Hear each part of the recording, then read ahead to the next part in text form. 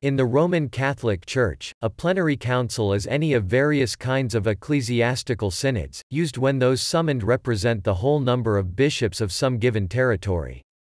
The word itself, derived from the Latin plenarium, hence concilium plenarium, also concilium plenum. Plenary councils have a legislative function that does not apply to other national synods. The ecumenical councils or synods are called plenary councils by Augustine of Hippo, as they form a complete representation of the entire Church. Thus also, in ecclesiastical documents, provincial councils are denominated plenary, because all the bishops of a certain ecclesiastical province were represented.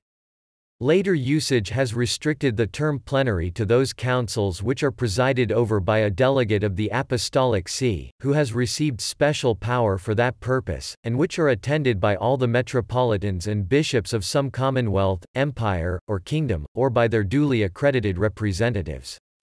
In this article, only those modern provincial councils where the ecclesiastical province covered a whole country or countries are discussed, since it is only those that had de facto plenary effect. Such plenary synods are frequently called national councils.